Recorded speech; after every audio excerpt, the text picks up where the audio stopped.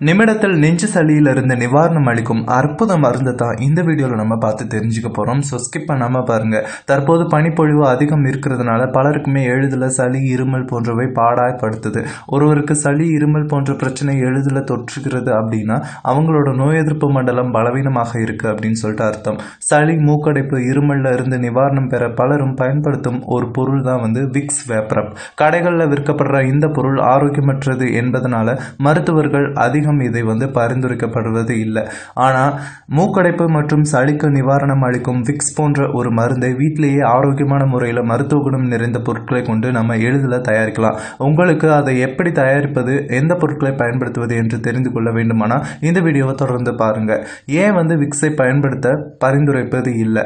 கடைகளில் விற்கப்படுற பெரும்பாலான வேப்ரப்களில் பெட்ரோலியம், கற்பூரம் மற்றும் சில சருமத்திற்கு பாதிப்பை ஏற்படுத்தும் கெமிக்கல்கள் நிறைஞ்சிருக்கு. எனவே தான் இந்த பொருட்களை பயன்படுத்த பரிந்துரைக்கிறது இல்லை. முக்கியமாக குழந்தைகளுக்கு இம்மாதிரியான பொருட்களை அறவே பயன்படுத்தக்கூடாது. இப்போ இயற்கை பொருட்களையே கொண்டு வீட்டிலேயே சளிக்கு நிவாரணம் அளிக்கும் வேப்ரப்பை எப்படி தயாரிக்கிறது அப்படின்னு சொல்லிட்டு பார்க்கலாம். இந்த வேப்ரப் நெஞ்சு மற்றும் மூக்கில் உள்ள சளியை வெளியேற்றி உடனடி நிவாரணம் அளிக்கும். அத்தியாவசிய நறுமண எண்ணெய்கள். அத்தியாவசிய நறுமண எண்ணெய்கள் உடல் ஆரோக்கியத்திற்கான ஒரு வரப்பிரசாதம். இது உடல் ஆரோக்கியத்தை மேம்படுத்தி ஆரோக்கியமான வாழ்க்கையை வாழ உதவி புரியும். நறுமண எண்ணெய்கள் சரும பராமரிப்பு மற்றும் செரிமான பிரச்சனைகளில் இருந்து விடுவிப்பதோடு சளி பிரச்சனைக்கும் நல்ல தீர்வை அளிக்கக்கூடியது. இப்போது இயற்கையான வேப்ரப்பை எப்படி தயாரிக்கிறது அப்படின்னு பார்க்கலாம். தேவையான பொருட்கள் என்னன்னு பார்த்தீங்கன்னா, தேங்காய் எண்ணெய் ஒரு 1/4 கப் எடுத்துக்கோங்க. லாவெண்டர் எண்ணெய் ஒரு 10 to 15 துளிகள் எடுத்துக்கோங்க. யூகலிப்ஸ் எண்ணெய் ஒரு 10 to 15 துளிகள். டீ ட்ரீ ஆயில் ஒரு 2 to 3 துளிகள். புதினா எண்ணெய் ஒரு 5 to 10 துளிகள்.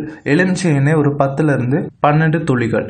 தயாரிக்கும் முறை பார்த்தீங்க அப்படின்னா, ஒரு சிறிய பவுலில் தேங்காய் எண்ணெயை எடுத்துக்கொள்ளுங்க. பின்னாடி அதில் இப்போ சொன்ன எல்லா நறுமண எண்ணெய்களையுமே ஒவ்வொன்றா சேர்த்துட்டு நன்கு கலந்து கொள்ளுங்க. பின்பு இந்த கலவையை காற்று புகா ஜாடி அப்படி இல்லைன்னா சிறிய பாட்டிலில் ஊற்றி சேகரித்து வச்சுக்கோங்க. பிறகு அந்த பாட்டிலை குளிர்ச்சியான இடத்துல வைங்க. உங்களுக்கு உடனடியாக பயன்படுத்த வேண்டும் அப்படின்னா அதை நீங்கள் ஃப்ரிட்ஜில் வச்சு பயன்படுத்தலாம். இந்த வேப்ரப்பை சூரிய ஒளி படாமல் நீங்கள் வச்சிங்க அப்படின்னா குறைஞ்சது ஒரு 6 மாதத்துக்காவது இதை நீங்கள் யூஸ் பண்ணலாம். குறிப்பு: இந்த கலவையை குழந்தைகளிடமிருந்து தொலைவில் வச்சிருங்க. உங்களுக்கு சென்சிட்டிவ் சருமம் அப்படின்னா முதல்ல சருமத்தின் சிறு பகுதியில் தடவி பார்த்து எந்தவித பாதிப்பும் இல்லாவிட்டினா நீங்கள் பின்னாடி பயன்படுத்தலாம்.